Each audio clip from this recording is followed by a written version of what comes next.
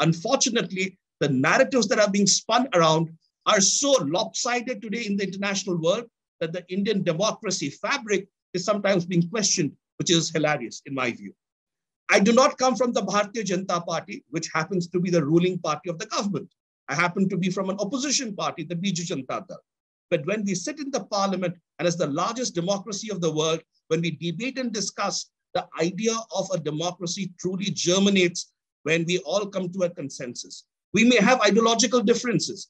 We may have conflicts in terms of our ideas, but then we all agree to disagree, but we also agree to work together to a consensus. That truly is the spirit of democracy.